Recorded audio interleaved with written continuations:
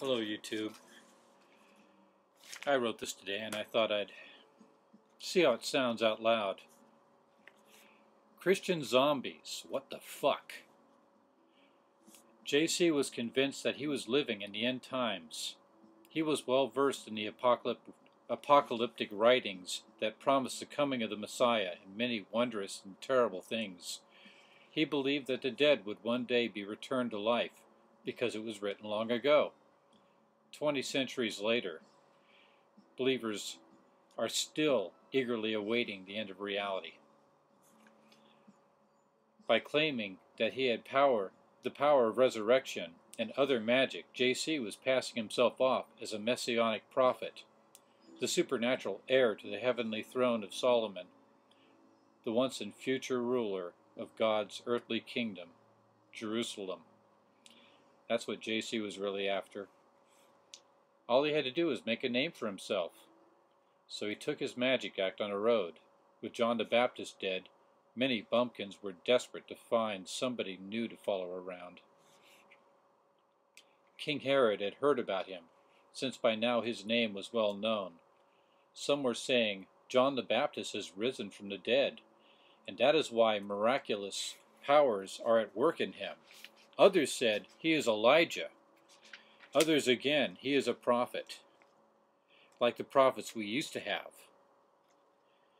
But when Herod heard this, he said, this is John, whose head I cut off. He is risen from the dead. Mark 6:14-16. This is how rumors turn into religion. I think JC was orchestrating events ahead of time to make his magic work. He was always coming into town just in time to pull off a miracle. Here's a fine example. And when Jesus saw that a crowd was gathering, he rebuked the unclean spirit. Deaf and dumb spirit, he said, I command you, come out of him and never enter him again. Then it threw the boy into violent convulsions and came out shouting. And the boy lay there so like a corpse that most of them said, he is dead. But Jesus took him by the hand and helped him up, and he was able to stand. Mark 9:25-27. See how eager the crowd was to pronounce the lad a goner? How can we trust these witnesses?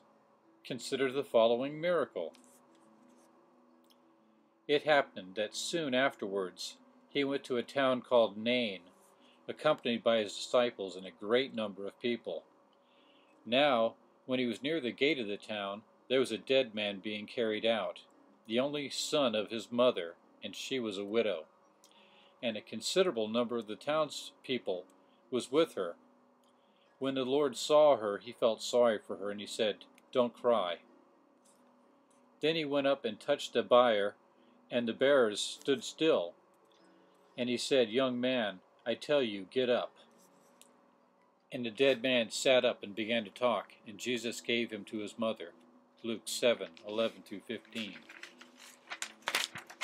Pretty amazing. I am not impressed. This miracle could have been easily hoaxed. An ancient con job. See Elmer Gantry or Steve Martin's Leap of Faith sometime. Especially Leap of Faith. When Jesus reached the official's house and saw the flute players, with all the crowd making a commotion, he said, get out of here.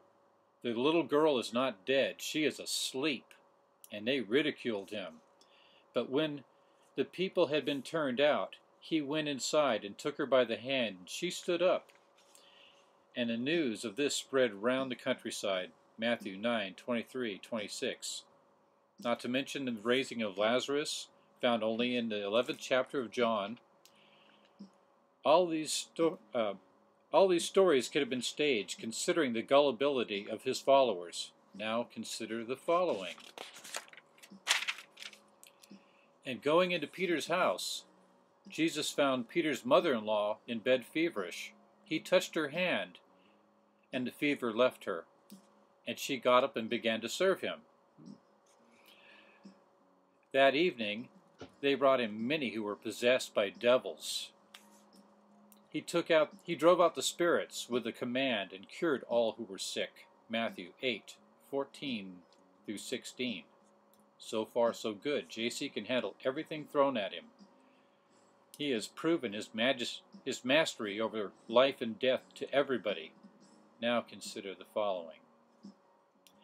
Another man, one of his disciples, said to him, Lord, let me go and bury my father first. But Jesus said, Follow me, and leave the dead to bury their dead.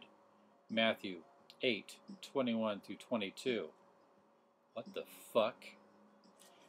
Jesus can raise the dead even after several days, as in the tale of Lazarus, but he doesn't offer to do likewise as a favor to one of his trusted disciples? This stinks to high heaven, folks. Maybe JC wasn't able to do anything for the old guy because he was really dead and not a plant. What is JC saying about leaving the dead to bury their dead? It sounds pretty cold to me. Is he saying that this unnamed disciple's family are dead, are left to bury the dead dad, are dead to him? What the fuck? Sounds like a cult to me. And I made it through.